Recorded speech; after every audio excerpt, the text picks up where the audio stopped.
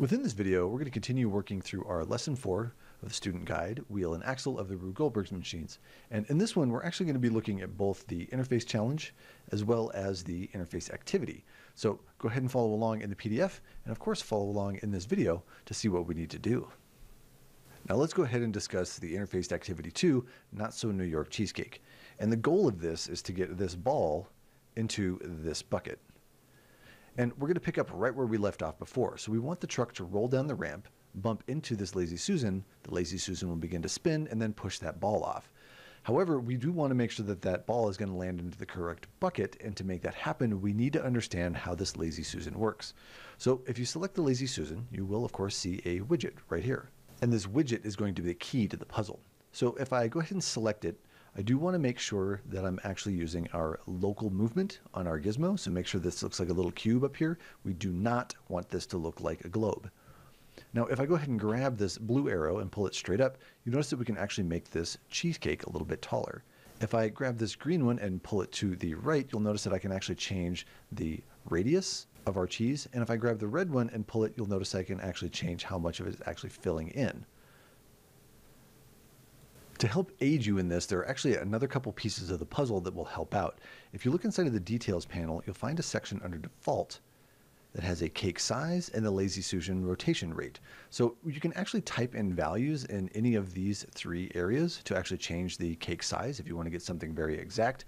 And this Lazy Susan rotation rate will actually make this thing spin clockwise or counterclockwise.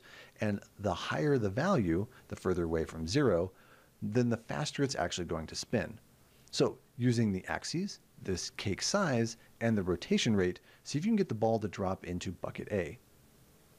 Now at this point, go ahead and pause the video, and once you've got that figured out, don't forget to take a screenshot, and then go ahead and come back, and we'll talk about what you need to do to get the ball into bucket B. All right, welcome back. Now let's discuss what we need to do for interface challenge, 2 turntables, and a toy truck. As you might have guessed by the name, we're going to use 2 of these turntables, 2 balls, and a truck, and see if we can get the last ball to roll into bucket B. So to do this, we're actually going to have to duplicate a couple of things, the ball, as well as the Lazy Susan. So I'm going to go ahead and select the ball, and then hold Control or Command on a Mac, left mouse click on the actual Lazy Susan. So now that all of this is selected, I'm going to hold down Alt or Option on a Mac, and left mouse click and drag on the arrow of the gizmo, and drag and create a duplicate. Now, you're only required to use 2 turntables and 2 balls, but if you want, go ahead and use a few more. And it's totally up to you where you put these Lazy Susans and balls and how many of them that you use. You don't have to use what you see here on screen. So at this point, there's one last piece of the puzzle that I want to show so that you have an advantage. Let's go ahead and select just the turntable. And you'll notice down here, there's a little section that says Spin on Begin Play.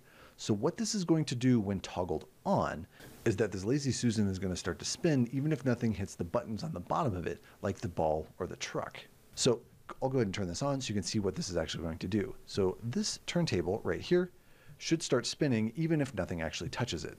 So let's go ahead and hit the play button up here in the top of the interface. And there it is.